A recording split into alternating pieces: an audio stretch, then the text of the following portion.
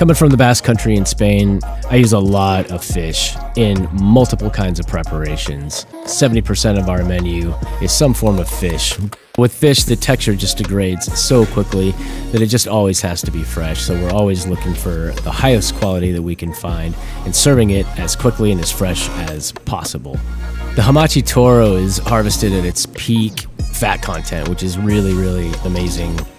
Using the process of ikejime, it basically stops the degradation of the fish immediately.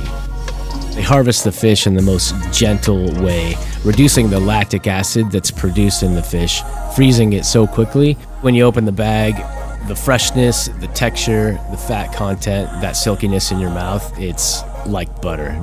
This is a Crown Hamachi from Wheeler Seafood, served over a ají amarillo aguachile, cured egg yolk, compressed watermelon, dill, and cucumber.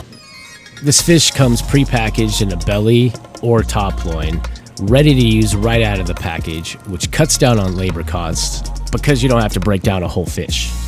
For a home chef, it's really easy to defrost in your fridge overnight. You just open the package and you're ready to go.